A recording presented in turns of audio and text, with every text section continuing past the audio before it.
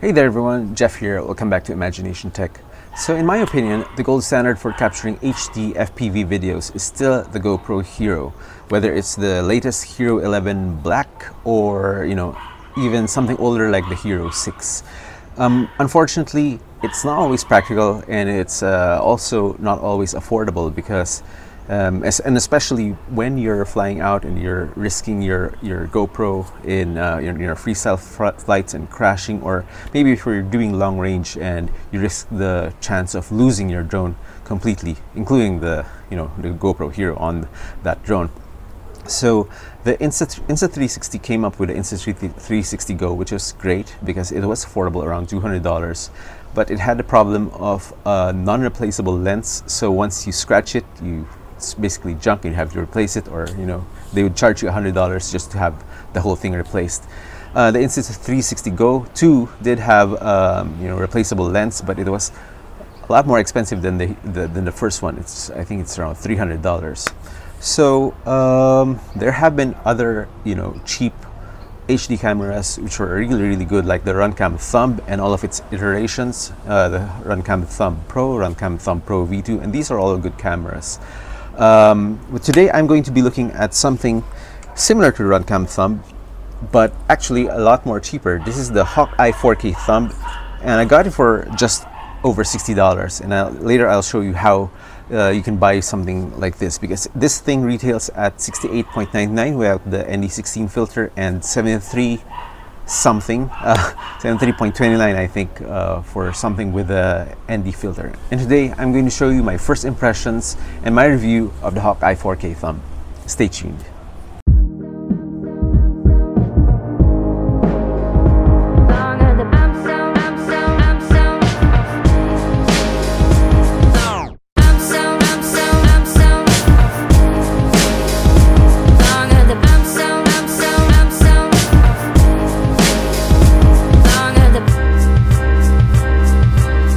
First of all, thank you to Makerfire. I had ordered this less than 2 weeks ago, and now here it is on my desk, and I really wanted to shoot a quick video about this and show you what's inside. So I got the Hawkeye 4K Thumb package, which came with the ND filter. It's an ND16, unfortunately, unlike the Runcam Thumb version 2, Runcam Thumb 2 Pro, or whatever that is, which came with 3 filters. This one just has one, and this is the only kind available, which is an ND16. Unfortunately, if you wanted to have something darker for really bright days like an ND32, you're out of luck, but we'll see. We got some documentation which is in Chinese, and I'll probably never read that. Okay, so it comes in English as well, with diagrams of what everything does, and QR codes for the manual, both the full manual and the stable software for the Hawkeye, which is basically just the Gyroflow. We have the Hawkeye, lots of stuff in this little package. So we have the remote for controlling our settings, video cable to RCA jack. This is used with the Type C to video cable, which goes here on the side, and you can connect this to if your Fat Shark or if your FPV monitor has a video in plug, you can use that, or you can use this and you can connect it to your TV.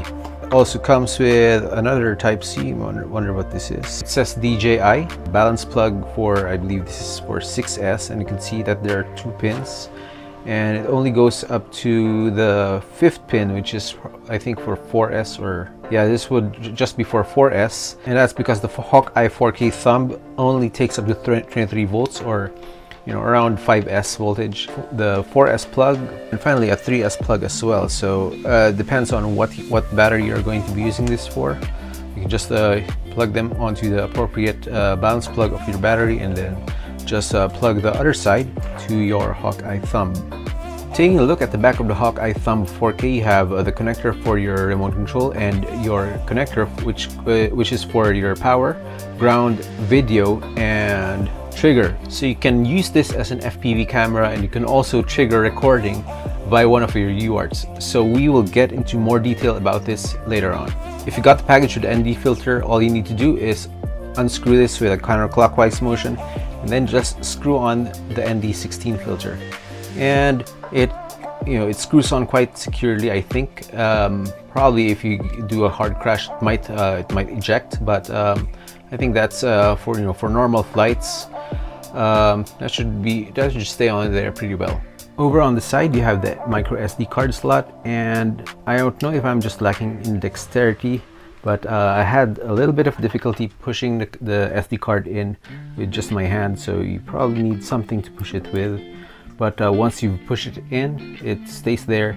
And there's also this this SD card, ejection protector, I guess. I don't know, I forgot what it's called, but it prevents your SD card from flying off in case of a crash or whatever. But yep, it just provides additional friction or additional coverage for your SD card, but it's not really that hard to overcome. So in case of a crash, there is still a risk that your SD card is going to get ejected. So here I have my 6S battery. I just plugged it in and it beeped 3 times, and the red light is on. You can press OK, and if the LED is flashing, that means it's recording. And press it again, and you hear those beeps, and it's now stopped. Holding the button for 2 seconds allows you to switch between different modes. So with red, you have 2.5K at 16:9, shooting at 50 frames per second. If you get this blue one, that's 1080p at 50 FPS. If you get this purple one, it shoots at 2.5K at 4:3 aspect ratio at 50 frames per second. So their claim is that this is one of the lightest HD cam you can put on your quad at 15.5 grams. And actually it's around 17.5 grams, which is still light, but not as light as they're claiming to be. Unfortunately, it doesn't seem like I had any FPV monitor or goggles that could take a 3.5mm audio cable or video cable. So we are going to have to make do with this really old TV that we still have lying around the house. And I have it connected to TV via the RCA input over here. And using the remote, you can press the middle button for start recording, or set all of these settings. Resolution is set at 2.5K. By the way, if you're using Gyroflow, it's going to be better to use 4:3 aspect ratio, because that would give you more pixels. There's also a no gyro feature, but why would you use that? So you probably just want to stick to at 2.5K, 50 frames per second, 4:3 or 16:9. And then you can also set it to loop recording, but we probably don't want that. The wide dynamic range is set to on. Exposure is for exposure compensation. Audio is on. There's even a time-lapse mode. And there's also the metering mode that your camera is going to use, but if it's set to spot, it's just going to use whatever the light values on the exact dead center spot. And you have your center weighted, which is somewhere around the center. And average should be the whole average of your image. So we probably just let's keep this all on on the defaults. Auto recording is set to off, but you can also set it to turn on as soon as you give it power. Probably also a good idea, but we'll just keep it on for now. Well, if you want a fixed frame rate or electronic shutter is set to probably set it to auto, but we'd probably change this to 160 in the future. So pressing on the left will give you the other system settings like date time, auto power off, beep sound, language, and it does come in a lot of different languages if you don't speak English as your first language. Frequency, this is either 50 or 60 Hertz, depending on your electricity, I guess. TV mode is PAL or NTSC. TV ratio is 69 or 4:3. Surprisingly, all of the other camera settings are here, like ISO, color, white balance. And I say surprisingly because the shutter, if you remember, the shutter speed is set here. Usually I set when I'm using a GoPro, I usually just set it to 100 or 200, max 400 or 800, depending how late it is in the day or how dark it is, but I'll probably set that to 100 next time. Color is just what kind of color, this is just a gimmicky kind of setting. White balance, unfortunately, is not very helpful in terms of naming, but we'll have to check it out next time. White balance auto lock, this is just an on-off setting, so I'm not sure. Denoise is also an on-off setting, and FOV surprisingly is set to small. Surprisingly, because this camera boasts 170-degree FOV, and yet the default is set to small. So we'll set that to large next time, but for now we'll keep it at stock. Image rotation, I guess, is if you're mounting it a different way, aside from the regular way of mounting horizontally. This probably will just have it auto adjust. So yeah, none of these settings are particularly special. So aside from that, you really don't need much in the way of setting things up on the Hawkeye 4K Thumb. So as soon as you've set your resolution and your frame rate and your aspect ratio, you're probably good to go. You just need to mount this to your quad. Now it's time to mount our Hawkeye 4K Thumb to our Cinebot 30, and at the time of this video there were no mounts available on Thingiverse or anywhere, and I tried messaging Hawkeye, I tried posting and commenting on their social media, but didn't really get a response. So I had to whip something quickly up in Fusion 360. I printed a couple of prototypes until I had this design that I was really happy with, and here it is on my Cinebot 30. I hope you appreciate all of the effort and time that I put into making this video, because at the time of this video there were no STLs available on Thingiverse or anywhere. So do consider becoming one of my Patreons, or maybe sending me some coffee money via my Ko-fi link. Both are down in the description below. First, let's try out the low light capabilities of the Hawkeye 4K Thumb.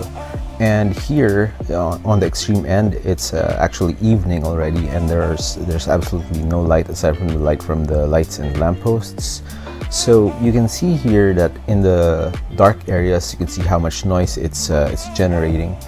And you probably aren't going to fly this dark or this late, but at least it gives you an idea how much noise there will be if you're flying through thick canopy or a similar situation. Comparing it with the FPV camera on the Cinebot 30, which is a CADX Ratel, the Ratel actually has very good low light capabilities. What you're seeing here with the Hawkeye 4K Thumb image is actually closer to what your eye would see when you're walking at night. So here it is on my first flight, and it's a bright sunny afternoon, and there's definitely some cloud cover going on, but there's also direct sunlight on the streets below, so you can see those bright areas as well as the dark areas underneath that little forest in the park. So here up above the canopy, you can see that it's shifting its exposure because I'm set to auto exposure, but you can fix this in the settings. You can fix this to a fixed shutter and a fixed ISO. So some people have said that the image quality doesn't look as good as the Runcam Thumb or the Thumb Pro or the V2.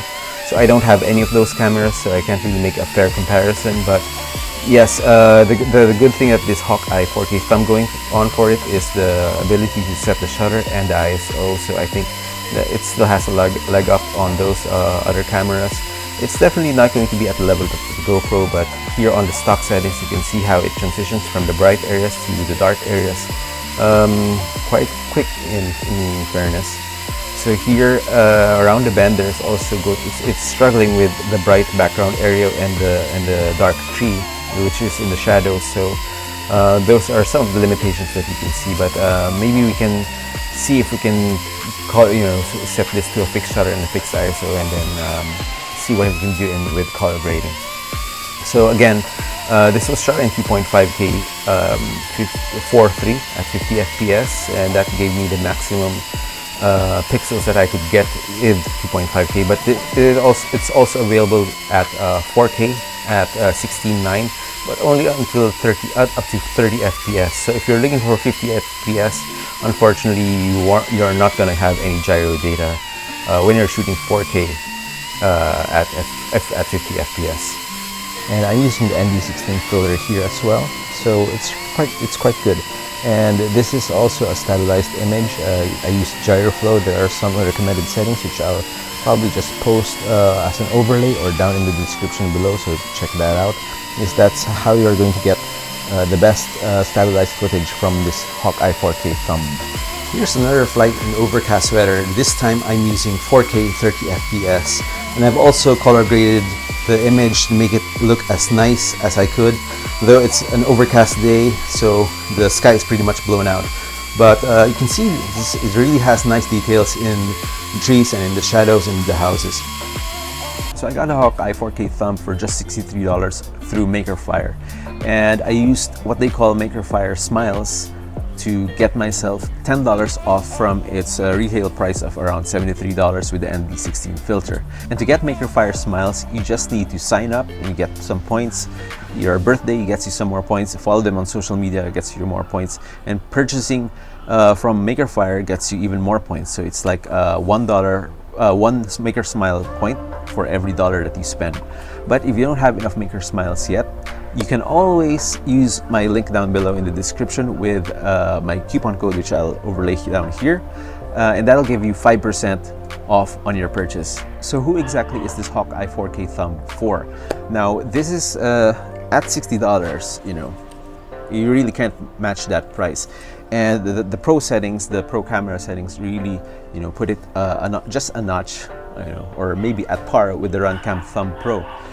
So it's really great if you're flying long range, or if you're you're flying a risky flight over water. At least, you know, you don't stand to lose a lot of money if you ever lose your camera. So at $60–70, it's not going to be equivalent to losing like a $400 GoPro, right? It's also lightweight, so if you're doing long range, it's great because it's not going to weigh your quad down. It's just 17.5 grams by my measurement, with a micro SD card.